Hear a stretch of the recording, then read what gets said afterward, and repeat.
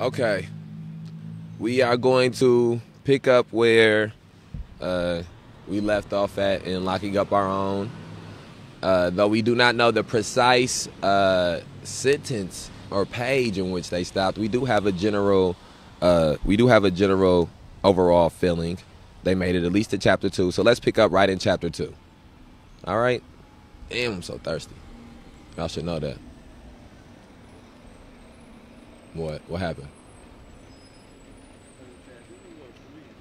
He said 3?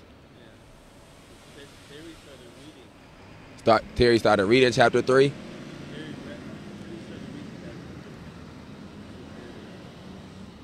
Rabbit read? Terry started reading chapter 2, and Rabbit also read. So they entered chapter 3. Okay. You said 3? Y'all put the number 3, the sign up for the number 3 too? Okay. I wish it was another camera on the opposite side to see if that was true. Okay, we're on page 78, chapter 3. It's the first time I'm being alerted to this. Chapter 3. Need some pancakes. Chapter 3, some water. Chapter 3, representatives of their race. The rise of African American police. Ugh. Yuck. All right, I don't mean to react like that. It's just because I'm just thinking about it was an African American police officer, 2 African American police officers that participated in the shenanigans that took place outside of Say Their Name Square today, and so it just rubs me the wrong way. On September 7th, 1976, more than 60 law enforcement executives representing 24 states, 55 major cities, and approximately 10 million black Americans gathered at the Twin Bridges Marriott Hotel outside Washington, D.C. for a conference on reducing crime in low-income urban areas. The topic itself was unremarkable. Discussion of crime were a staple of the era, but something else about this meeting was special. All the principal attendees were black. It was the first ever national summit of black police executives.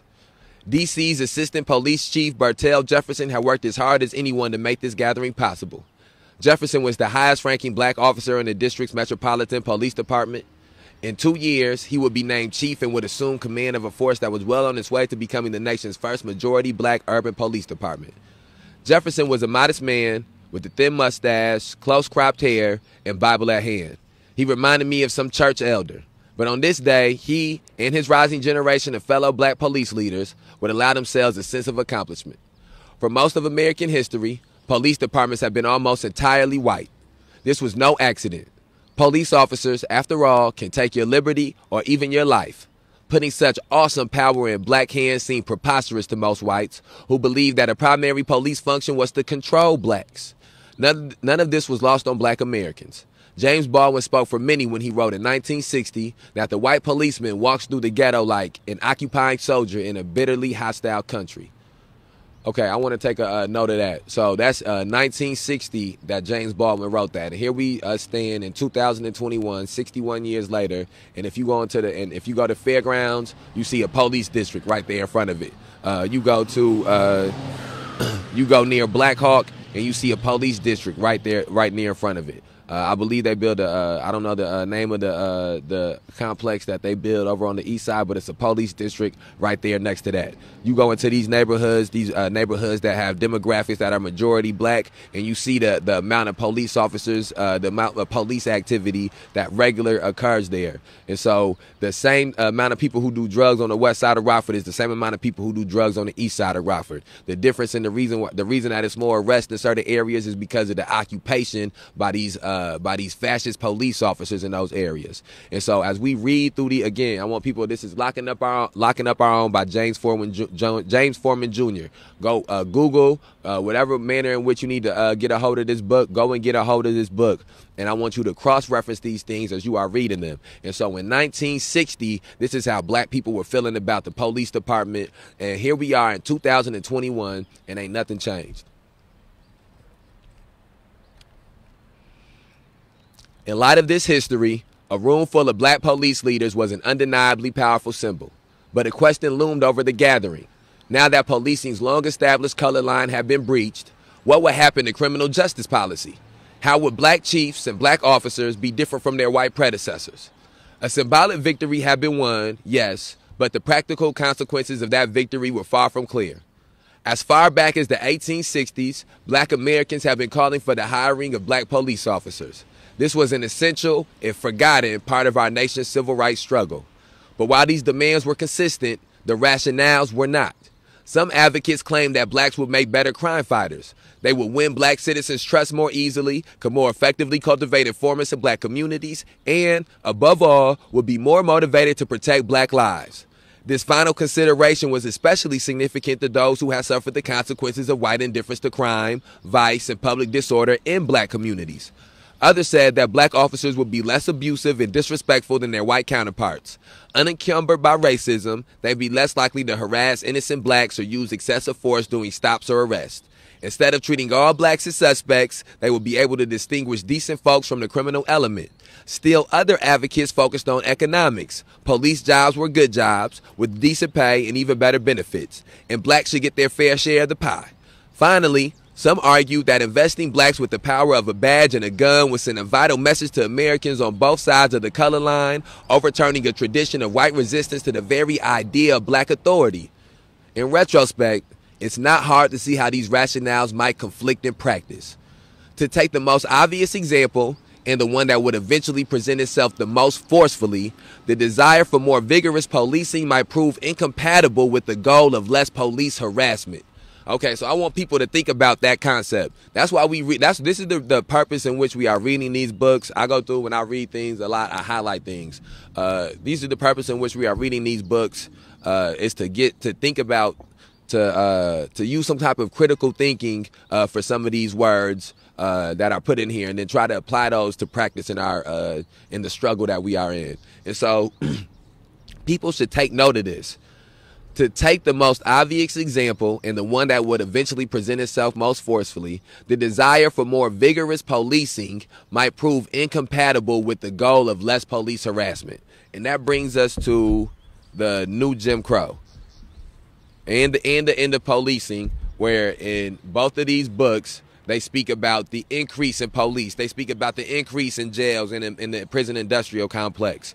And so even though they're in here, they are speaking about the desires that people in the black community have had. And again, we are not into revisionist history. We are not into denial or respectability politics or any of the things that do not embrace full transparency. And so we can fully read this book and understand that it was black people clamoring for black police officers. It were black people clamoring for more police officers. It was black people clamoring for police officers to do something about crime in neighborhoods. But that did not start in 2021. That did not start in 2010 or in 2000 or in 1990 or in 1980 or in 1970 or in 1960. We are reading right here where they talk about where they're talking about as far back as the 1860s, they were asking for more black police officers because of the lack of a desire for white police officers to solve crimes in these neighborhoods. Now, that is the same issue that we face in today. Even though some of these police departments became integrated and then they increased the police officers and increased the police department, it did not because they did not ever have a true desire to stop some of these issues. Increasing these police officers did not stop crime or stop murders or stop some of these violent tendencies that society has perpetuated on the people. Instead, it only invited more police harassment because now they have more powers, because now it's more of them. Now they have more equipment. Now they have more funding. And then that gets us to to the end of policing and the new Jim Crow. So we need to understand that. So when people rebut with the response, well, black people wanted more police officers. Black people asked for more police officers.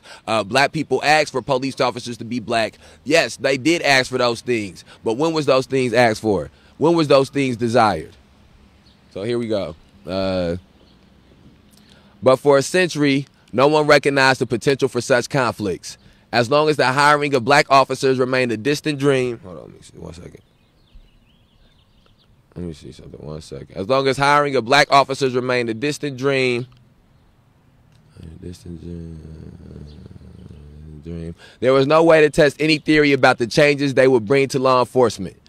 By 1976, however, America City had appointed enough black police executives to fill a symposium and had hired thousands of additional black police executives in rank and file positions. 1 second. You just don't never know. I gotta really do a dual live. Hello, how you doing today? Doing all right, sir. If there's anything we can help you with, let us know. Okay. All right. Thirsty.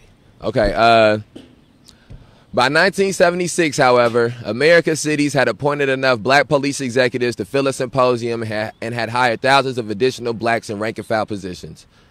As a result, the question of what difference black police would or could make was suddenly urgent. With heroin and firearms swamping black America, crime on the march, and concerns about police abuse undiminished, the new black police officers faced extraordinary pressure to have a transformative impact. The emergence of black police leaders in the 1970s did more than present new questions. It also signified the arrival of new voices to answer them. For decades, civil rights leaders, preachers, and the black press have made the case for hiring black police officers. They have made bold claims about what these officers would do once they achieve significant representation on the force. But of course, these advocates were not police officers themselves and had no intention of joining the police. Meanwhile, far from public view, Bertell Jefferson and his colleagues had long battled intense on-the-job discrimination in Jim Crow police departments. For 20, 30, even 40 years, they had endured untold indignities and overcome impossible odds. Now they were at or near the top of a profession that was finally preparing to allow them, at least some of them, to assume leadership positions. Few people have bothered to ask these black police officers what they would do if they were in charge. Now the nation, especially its cities with large black populations, would find out. In 1948, Bertell Jefferson was a young man who needed a job. Born in D.C. in 1925 and educated in the city's segregated school system, he had graduated from Armstrong Technical High School 6 years earlier. Founded in 1902, Armstrong reflected the philosophy of Booker T. Washington, who in a speech at his dedication declared, "All forms of labor, whether with the head or with the hand, are honorable." Though Armstrong offered college prep classes, it couldn't compete on that score with D.C.'s legendary Paul Laurence Dunbar High School. Dunbar was probably the most prestigious black high school in the nation under Jim Crow and the undisputed school of choice for the city's black elite. In contrast, Armstrong built its reputation on vocational training, sending its graduates into careers such as shoe repair, painting, and dressmaking. Armstrong didn't prepare students to be police officers. Considering the history of race and policing, that is hardly surprising. Many of the first police forces in the South were founded as slave patrols, explicitly charged with catching, beating, and returning runaway slaves. After the Civil War, slave patrols ended, and at least officially, the job of controlling and repressing blacks continued under a new division of labor. The police would enforce Jim Crow vagrancy laws and nighttime curfews, and the dirtier assignments, including lynching, cross-burning, and night riding, were left to the vigilante groups such as Ku Klux Klan. Still, the Klan and the police often worked together, their rosters commonly consisting of the same people. Some sheriffs not so secretly traded their badges for rubs at sundown. To blacks, the continuities between these forms of repression were obvious. As one black man in North Carolina recalled decades after slavery had ended, slave patrols have been just like policemen, only worser. Okay, so I just want to take some time out to speak about that passage there. So again, for people who may not have known it, I think that when people ask about when people talk about the policing and the reasons that we feel that we need to change this system, we need to understand that many of the first police forces in the South were founded as slave patrols, explicitly charged with catching, beating, and returning runaway slaves. That is the exception of the majority of the police departments in policing in this country. The job of controlling and repressing blacks continued under a new division of labor. The police would enforce Jim Crow vagrancy laws and nighttime curfews, and the dirtier assignments, including lynching, cross-burning, and night riding were left to vigilante groups such as the Ku Klux Klan. And now people should understand that this is not something that happened 1,000 years ago or 2,000 years ago. I have an 82-year-old grandfather who understands what Jim Crow vagrancy laws were like, who understands what nighttime curfews were like, who lived in Mississippi, who understands what lynching and cross-burning and night ridings were like. And so people try to speak about these things, or like to speak about these things like they are completely foreign to the society that we live in now. Completely foreign to the society that we live in now, and that is just completely untrue. There are still people who participated in Ku Klux Klan vigilante Jim Crow justice that are alive today, who are spouting that type of philosophy to their children and to their grandchildren, and those things are still being perpetuated through generations. So we cannot become stagnant and allow ourselves to think that this is something that is over, or something that happened in the past, and something that no longer resonates or reflects on the issues that we face on a day-to-day basis. During Reconstruction, when blacks gained the right to vote and hold office, they also joined Southern police forces for the first time. But, as with much of the progress made during Reconstruction, the victory was short-lived. The very thought of black officers were both infuriating and terrifying to a society that demanded black subservience and feared retaliation for the violence of slavery. When city leaders in Raleigh, North Carolina, hired 4 black officers in 1868, the Daily Sentinel responded with headlines proclaiming, "The mongrel regime, Negro police." Readers were warned that this is the beginning of the end. Whites in Jackson and Meridian, Mississippi rioted when newly appointed black officers tried to do their jobs. Perhaps it was Mississippi Congressman Ethelbert Barksdale who best summed up the prevailing Southern view. The existence of black officers would imply domination over whites, and the white man is not used to being dominated by the colored race. When forces hostile to Reconstruction took over state governments and began instituting Jim Crow segregation, black officers provided an early target. As the historian W. Marvin Dulaney concludes, by 1910, African Americans had literally disappeared from Southern police forces. By that time, although 47.5% of the nation's black population lived in South Carolina, Georgia, Louisiana, Mississippi, or Alabama, there was not a single black officer in those states. The situation was barely better in border and northern states, where the vanishingly few black officers lived a second-class existence. 105,000 Negro citizens rate at least one Negro. 105,000 Negro citizens rate at least one Negro police. Protester, Atlanta, Georgia, 1946. Blacks wanted the right to serve as police officers just as badly as white supremacists wanted to deny it to them. Throughout the first half of the 20th century, national civil rights groups surveyed police departments in an attempt to document the number of black officers and to show that cities had higher black officers were happy with the results. Local civil rights advocates used this information to push for change in city after city. In Atlanta, for example, civil rights groups, religious leaders, and the city's largest black paper, the Atlanta Daily World, joined forces in a decade-long campaign to bring about the hiring of black officers. Atlanta's wasn't the only such campaign, but perhaps because the city had a large black middle class, rivaling D.C.'s in size, the fight for black officers in Georgia's capital won exuberant coverage from the nation's black press. Atlanta advocates based their case on the theory that black police officers would fight crime more effectively. Why does the high murder rate among Negroes in Atlanta continue unabated? Asked the Commission on Interracial Cooperation, CIC, a group that brought together Southern white liberals and conservative blacks, some of whom were associated with Booker T. Washington's Tuskegee Institute. After hosting a series of gatherings in 1936 that included some of Atlanta's most prominent blacks, the CDC issued a report blaming elevated black crime in part on the laissez-faire attitudes of white police and white jurors in cases where Negroes kill Negroes. In such cases, the report said murderers have been known to get off with 2 and 3 years, and in some cases with 6 months. White police were not only indifferent to black suffering, they were abusive in work and manner. White police were not only indifferent to black suffering, they were also abusive in word and manner toward black citizens. This caused a vicious cycle. Black citizens often refused to cooperate with police, with STEMI black police investigations, half-hearted to begin with, leaving blacks yet more vulnerable. This depiction of the problem, dispiritingly similar in many respects to accounts of the dysfunctional relationship between police departments and black communities today, led the group to call for hiring black police. Okay, I want to go into that portion right there. After hosting a series of gatherings in 1936 that included some of Atlanta's most prominent blacks, the CIC issued a report blaming elevated black crime in part on the laissez-faire attitudes of white police and white jurors in cases where Negroes kill Negroes. Okay, so I think that we should go and trace back where this statement is coming from. This is a statement being made in 1936. And so, in 2021, we can no longer afford to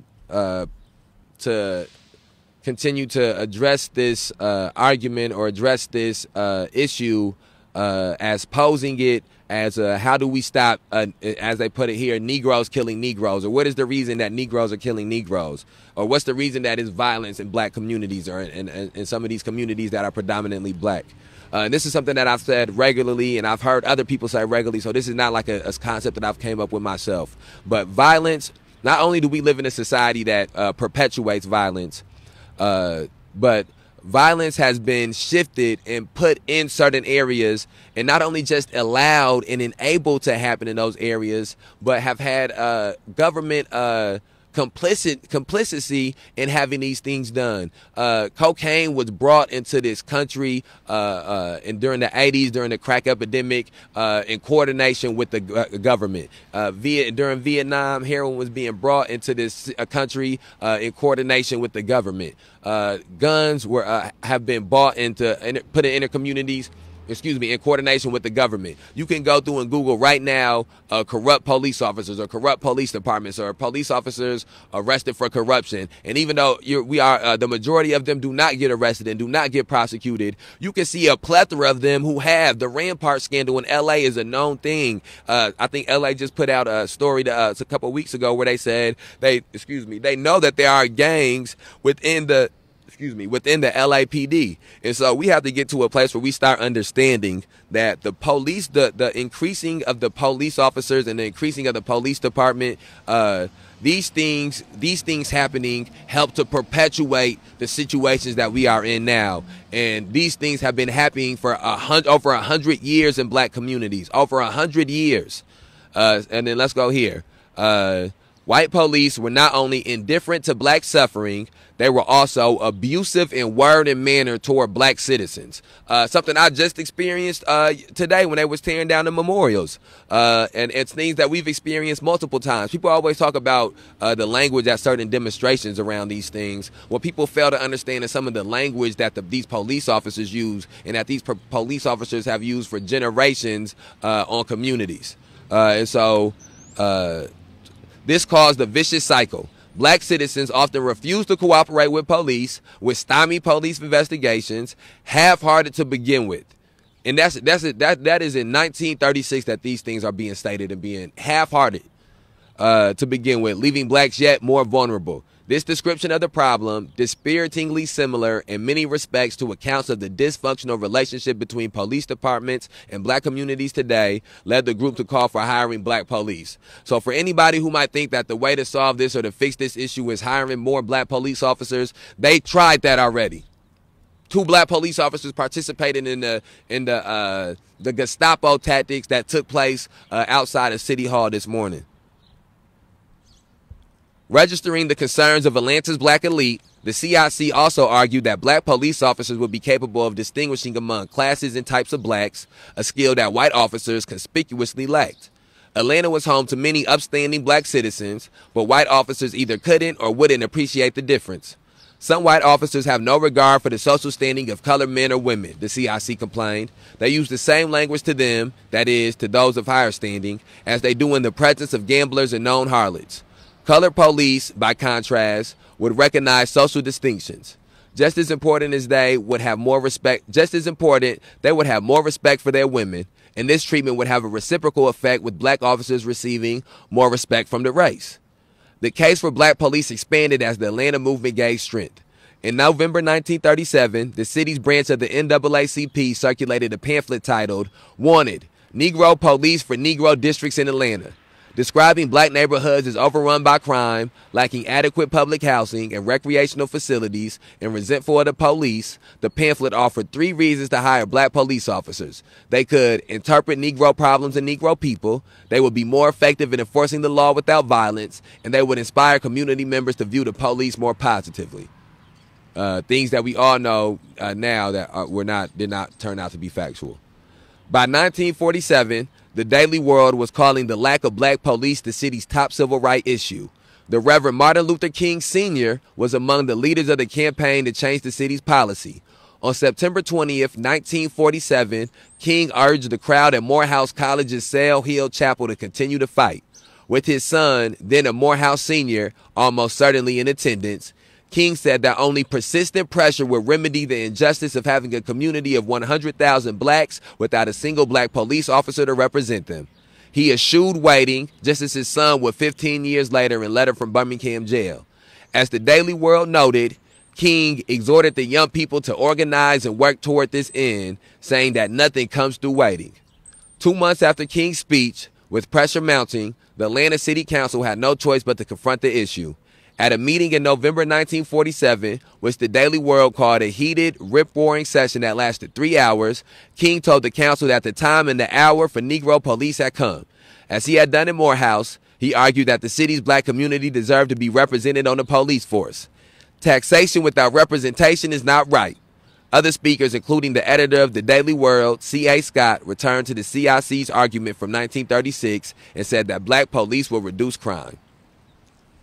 Okay, and then let's cross-reference this again to issues and things that we're facing in Rockford, Illinois in these current moments. And so let's ask ourselves, when did the first black police officers enter the Rockford Police Department? What was the process in which they entered the Rockford Police Department in? What type of ingratiation did they have when they entered the Rockford Police Department? How many of them at a time entered the Rockford Police Department? What type of discrimination did they face while in the Rockford Police Department? And the reason that we must ask ourselves these questions is so that way we can show our children coming up why certain institutions should not be bought into.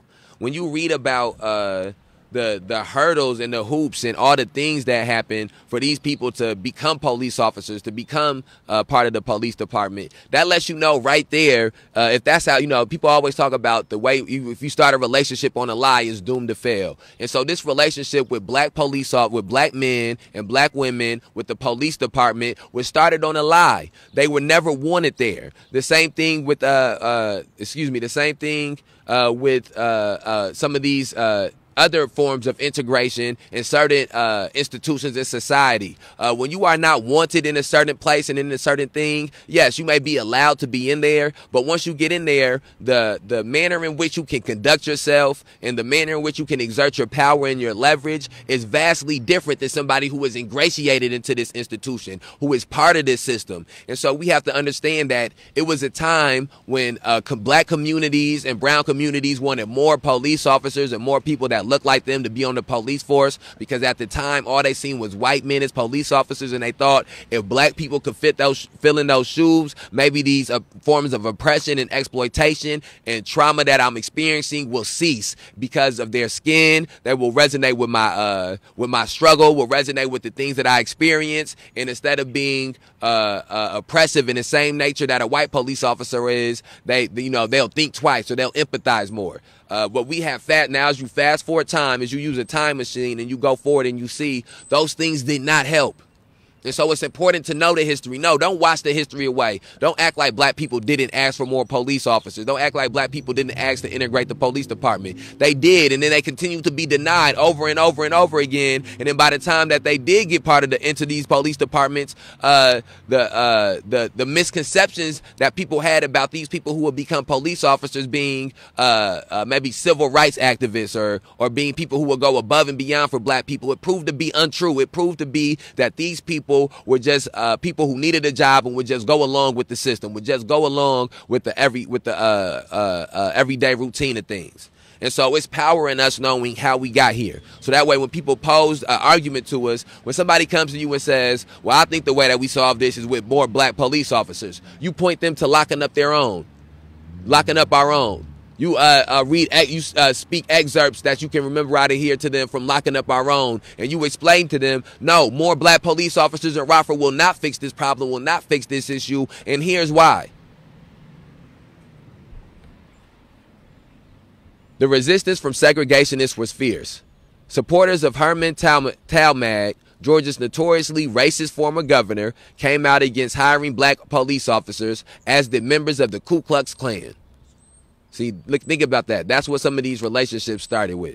And if you think that the Ku Klux Klan wasn't coming out here in Illinois, or don't have a strong presence in Illinois, and wasn't trying to be subversive to police officers becoming black in this, black people becoming police officers and being in that institution and being given some form of power, you out your mind.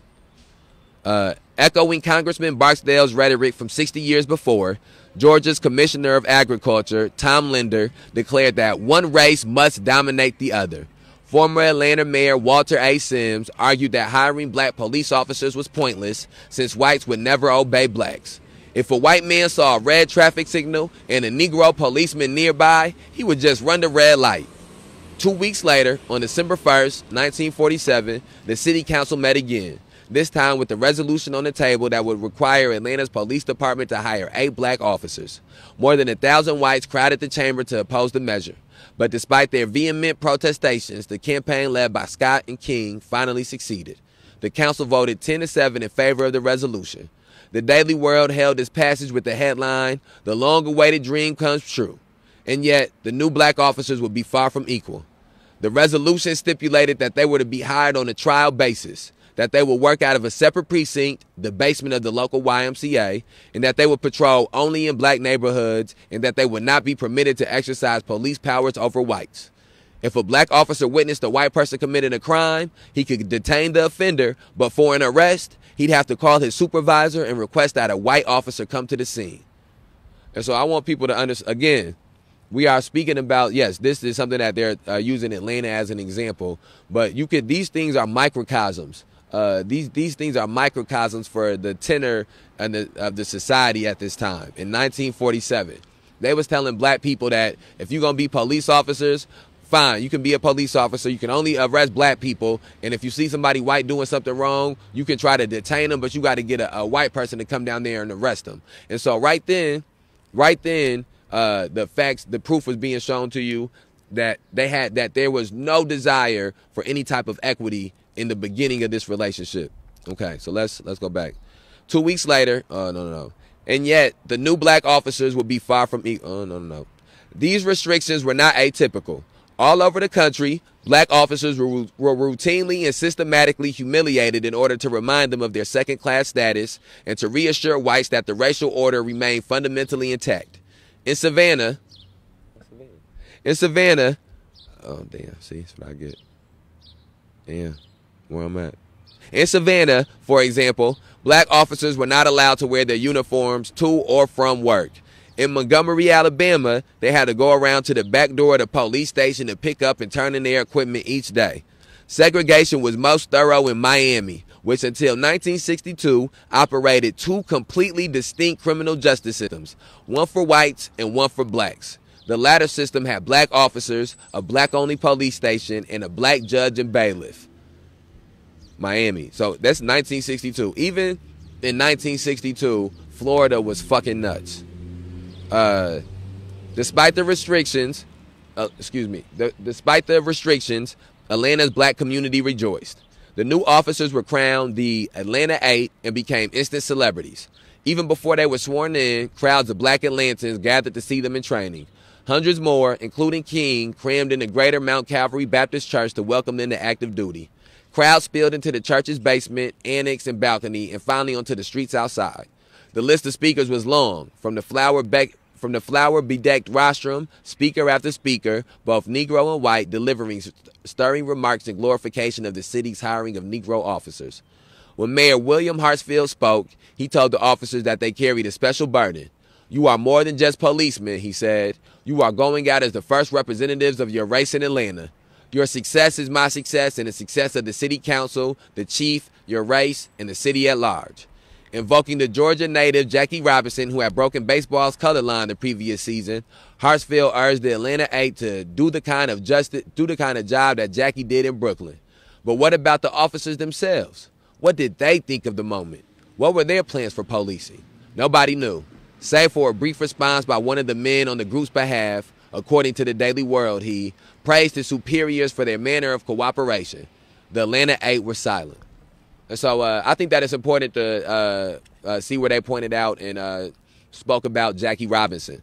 So we can even look at all of these different institutions, whether they be sports, whether they be politics, whether they be in government jobs, and you can see how to this day black people and brown people still deal with exploitation and oppression in these institutions still, even though they've been integrated into some of these institutions and at different percentages in each one, they still face some of these same things. So let's think about, they talking about the Brooklyn Dodgers, which is sports. Let's take it to basketball. So it was a time where basketball was segregated. It was integrated. And the athletes who dealt with that integration dealt with untold traumas and untold type of racist bigotry and issues. You have to listen to some of these athletes talk about the discrimination and the racism and the slurs that got spoken to them and said to them and the things they had to deal with while they were playing sports. Even once they became integrated, especially once they became integrated into these sports. The things Jackie Robinson went through was horrible. The things Hank Aaron went through, the things Bill Russell and Kareem Abdul-Jabbar went through, and Muhammad Ali went through, these things were horrible. Even though they became integrated into this society's systems and institutions. And we can see how they dealt with those things then in the beginning of being integrated into those institutions, and fast forward to now and see the owner of the Los Angeles Clippers having conversations with complete racist overtones, with complete bias and prejudice and bigoted overtones, and thinking that it's okay.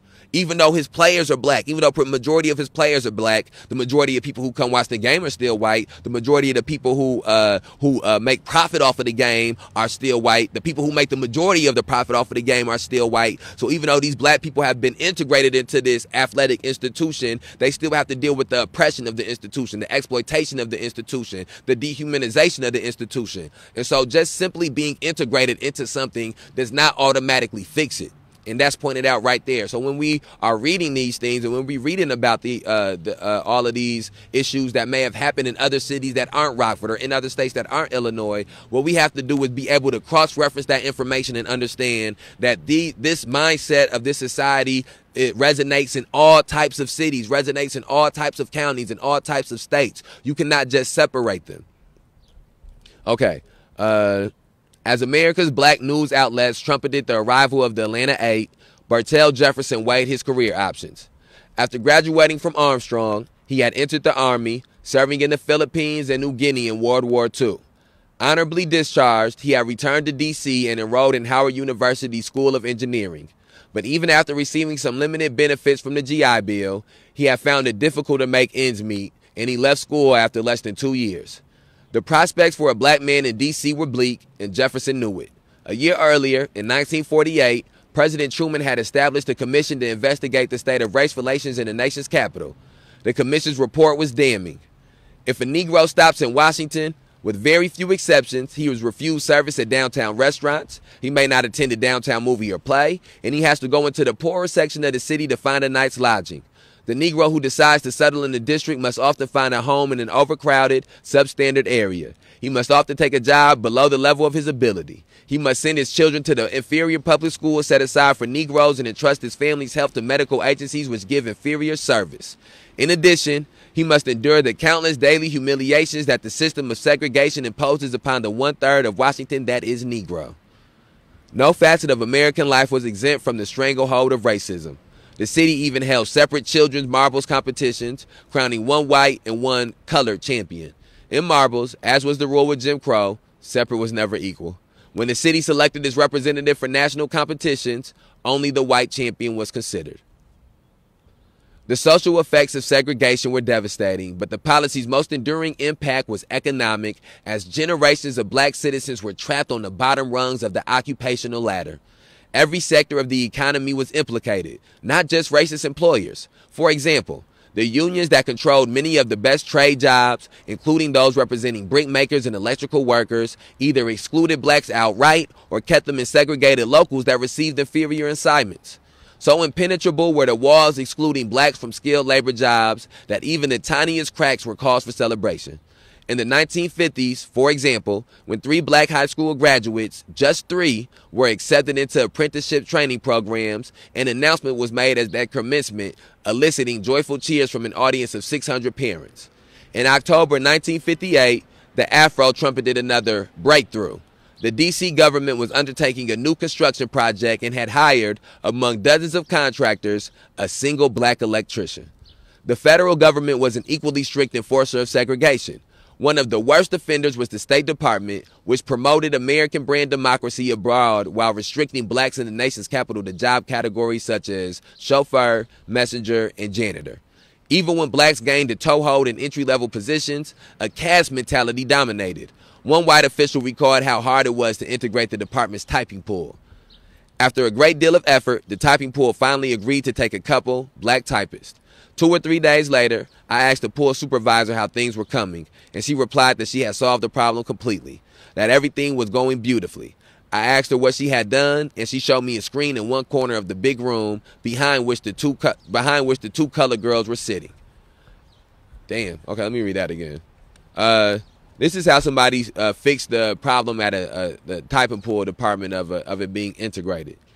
After a great deal of effort, the typing pool finally agreed to take a couple black typists. 2 or 3 days later, I asked the pool supervisor how things were coming, and she replied that she had solved the problem completely, that everything was going beautifully. I asked her what she had done, and she showed me a screen in one corner of the big room, behind which the 2 colored girls were sitting. So that was the way that she solved the problem. She hid the black people that got sent to that room. And so, let me see something.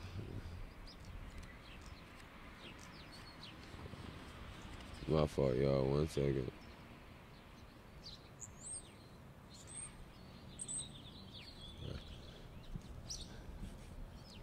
And so, as Jefferson prepared to enter D.C.'s apartheid job market, he had few palatable options.